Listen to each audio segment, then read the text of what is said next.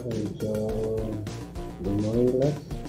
So here we will go the laws of exponents. So we are going to discuss this.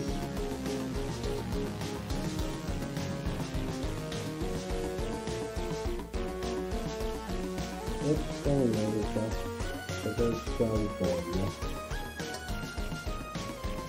we have 3 as the exponent, 5 is the base, and then this is the power. Okay, so for example, 125 is equivalent to 5 cubes, or 5 raised to the third power. Means that 5 cubed is the exponential form of the 125.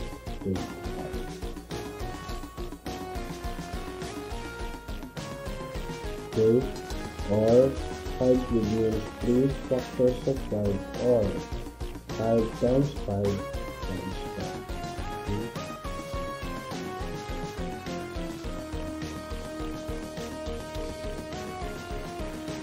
In the laws of exponents, so number 1, we have the exponential form.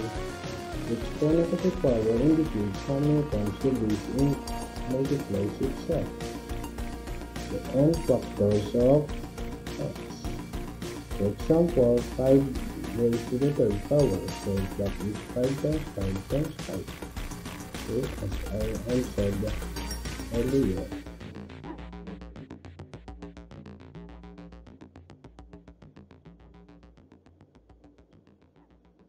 How about in multiplying powers? If you are multiplying powers with the same base, keep the base and add the exponents. Tandaan ha. So meaning, you are going to write only the base, copy the base. So for example, x to the n power times x to the n power. So copy the base, x plus n, and then add the exponents. And plus n. For example nga, 2 to the 6th power times 2 to the 3rd power, so we have 2 to the 6th plus 3 power, or it will become 2 to the 9th power. And kung multiply natin yung base 9 times, so it will become 500. Right.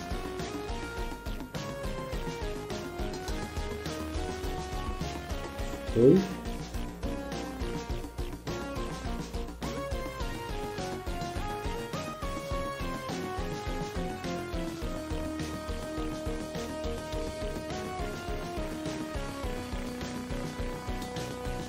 Dividing powers. So when dividing powers with the same base, with the base, again the base, then subtract the exponents. Example, we have x to the n power and x to the n divided by x to the n power. So copy the base, take the base, then it will become m minus n power. So example, we have 2 to the 6th power divided by 2 square, so it will become 2 to the 6 minus 2, and that will become 4. So 2 to the 4th power, and that is equivalent to 16.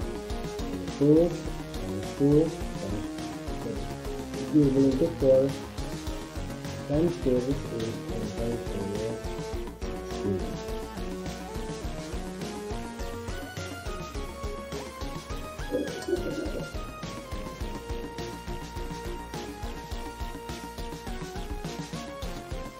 Try this one. So 3 square times 3 square, and that is 3 to the 4th power. 5 square times 5 to the 4th power, that is become 5 to the 6th power. Then 8 to the 6th power. Then it will become 8s to the 9th power, that is 9 power. And then copy the base, -3, then it will become 6 power. Then s to the 9 power, then t to the 7 power, then s to the 8 power, then 3 to the 4th power, then s to the 8th power, t to the 4th power, and last number 36a to the b power. Let's check solution.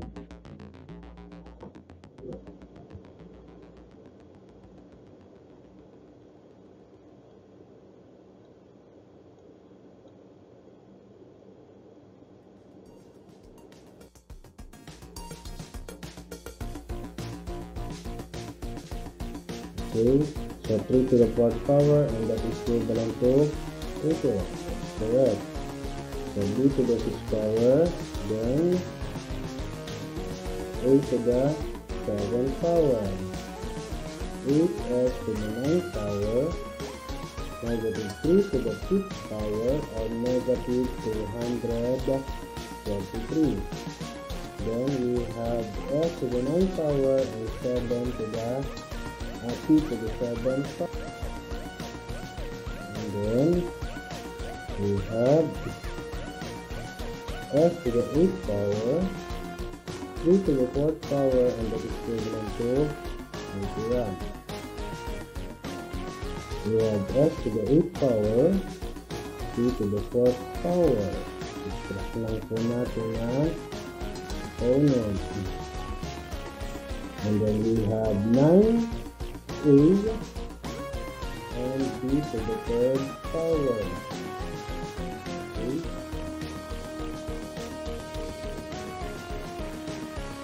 So number 4, law of exponents, power of a power. If you are raising a power to an exponent, you multiply the exponents. Multiply the exponents. For example, x to the n power times to the n power. So it will become x to the n power. So meaning multiplication po ito. Okay, so for example, 5 to the 3rd power raised to the 2nd power. So it will become 5, 3 times 2, so it will become 6, 2, 3 times 2, okay? And that is 5 to the 6th power.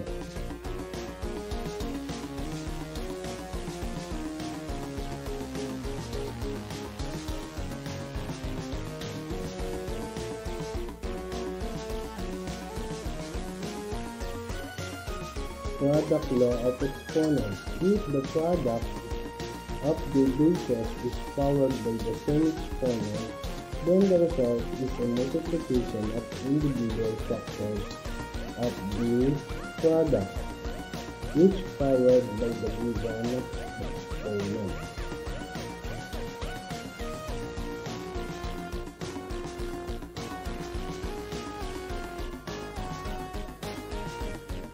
Okay.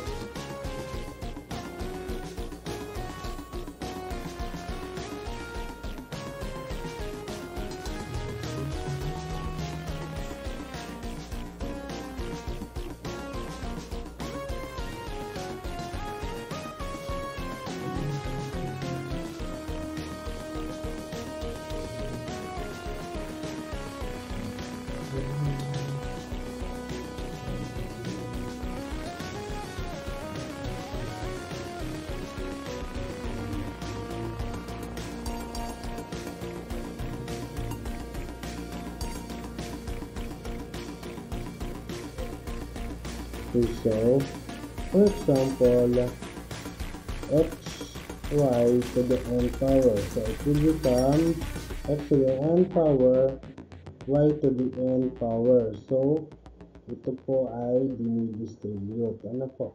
Kaya ganyan po yung naging solution niya. Example, AB to the second power. So distribute yung power dito sa A at sa B. Therefore, we have A squared B squared.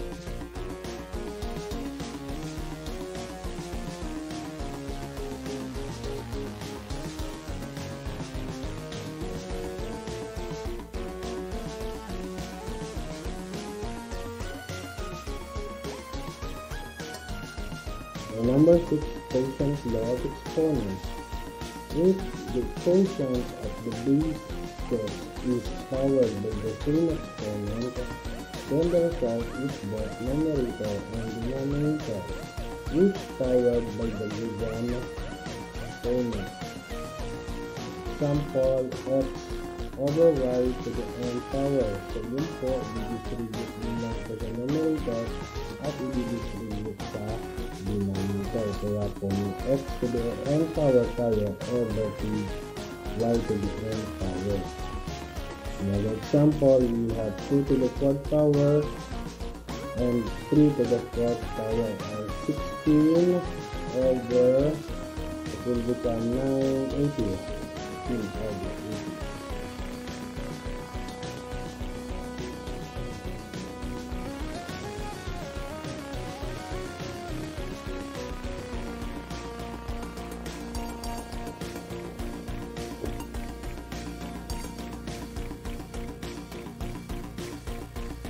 Try this one. So it will become 3 to the 10th power, 8 to the 12th power, 2 to the 3rd power, and 8 to the 6th power.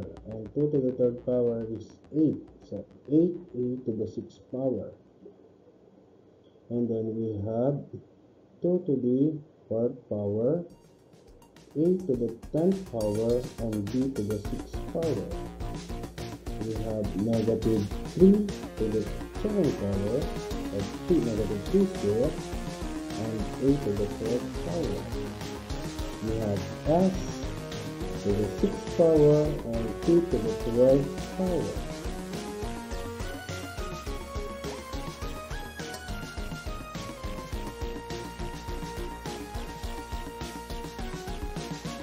Ayan po ha.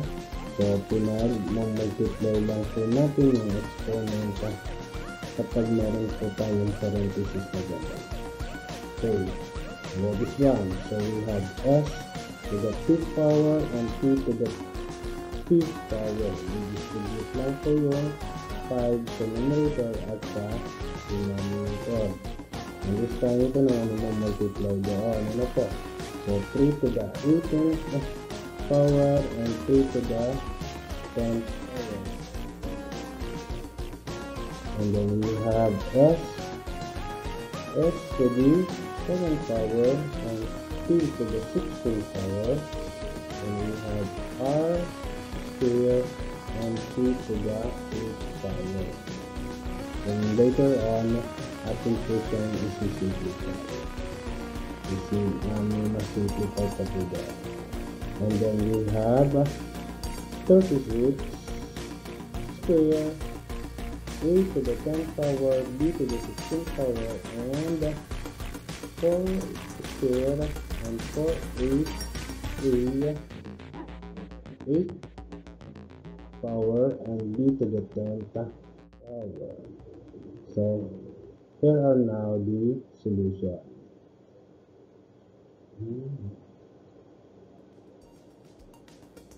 So, yun po yung kanina. So, add the solution. So, a to the 10th power or a to the 10th power. So, yun na po. So, 2 cubed or 2 to the 10th power. So, it will become 8. So, 8 to the 6th power. And then, as you can see, 2 to the 4th, 2 times 2, so 2 becomes 4. So, magiging na po siyang 16. So, 16, a to the 10th power, b to the 6th power. Okay, simplify po ulit. Negative 3 square. So, since negative 2 yan, negative 3 times negative 3, so it will become 9. So, 9a to the 4th power. And s to the 6th power, t to the 12th power. Yan. S to the 5th power and t to the 5th power. So, simplify po yan. So, pwede po siya maging, subtract muna natin siya, magiging 3 to the 4th power. Ano po? Yan. Na. Then, times 2, so 3 to the 8th power. Ganun din po ito. Pwede nang i-subtract muna yan. Okay, kaya siya magiging 3 to the 4th power. So, S is square, 3 to the 8th power, then R is square. Then, last number, we have, pwedeng divide mo na to. So, 36 and 4. So, it will become 9. So, 9 square is 81. So, 81, A square, B to the 6th power.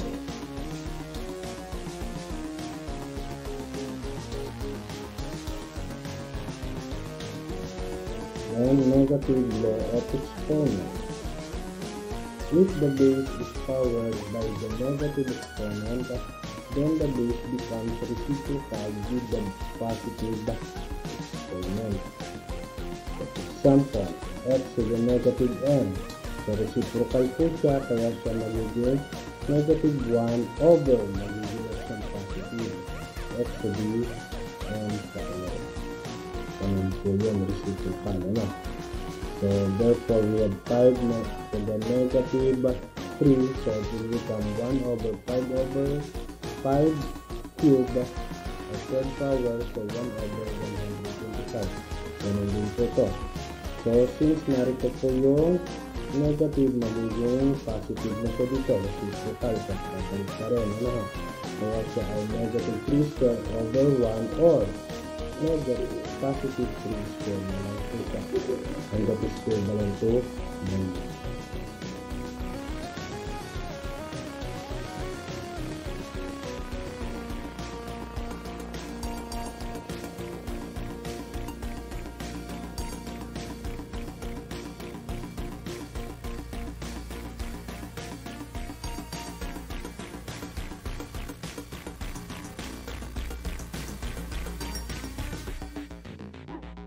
Zero law of exponents. Any base powered by 0 exponents equals 1. So, tandaan po yun ha. Kapag ang exponent po ay 0, that is equivalent to 1. And 4. So, any number or term raised to the 0 power is equivalent to 1.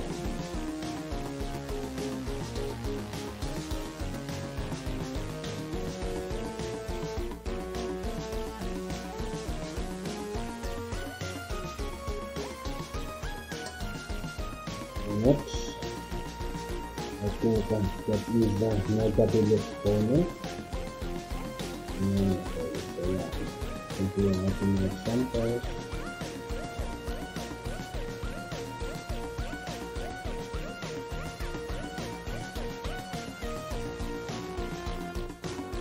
So here is now the solution.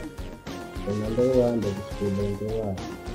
And number 2, that will become y to the negative 2 by negative n power by 1 over y squared. So it will become negative 5. Then for s to the 5th power. Okay. We're going to babalik na rin po yan. So, x over negative o positive 4. Babalik na rin po ulit. So, magiging siyang 1 over 3 to the 8th power. Babalik na rin po ulit. Ito rin po dyan. So, s to the 4th power, 3 to the 4th power. Then, for number 10, babalik na rin ulit. Magiging 1 over 8 or 81 a square b to the 10th power. So that's it. So thank you. So that's all for the laws of exponents. So kailangan po natin ito pagdating po natin ng factoring, social product, lalo na po sa mga rational algebra system. Kaya po mahalaga yung factoring, yung itong laws of exponents at saka po yung kanilang operations of integers. Okay, so that is the review for our next lesson. Thank you.